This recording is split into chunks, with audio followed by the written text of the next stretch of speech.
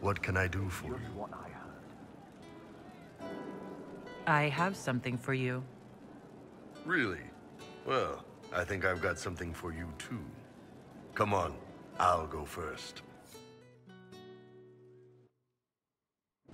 There we go. No Inquisition, no war, nothing outside this room. Just you and me. So, what'd you want to talk about? Sorry to disturb your rest, Inquisitor, but our oh, sweet maker. Cullen, how's it going? Is the Inquisitor awake? I thought perhaps we... Oh. This is actually, I'm so sorry. I cannot move my legs. Is something the matter? Ah! Oh, for fuck's sake. Do you see this? No. So, I take it... Actually, she's the one who's been taking it.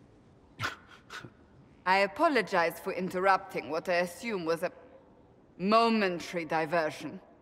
Nothing wrong with having a bit of fun. Who wouldn't be a little curious?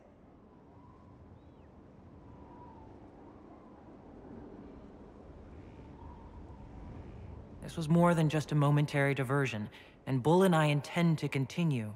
Is that a problem? No. Not at all. A surprise, I'll admit, but not a problem.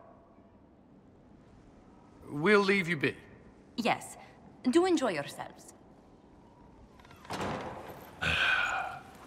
You okay, boss? I believe we may have blinded poor Cullen. But since we have a moment...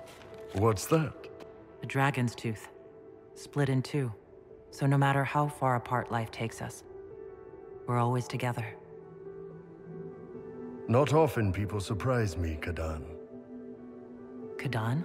Kadan. My heart. Kadan.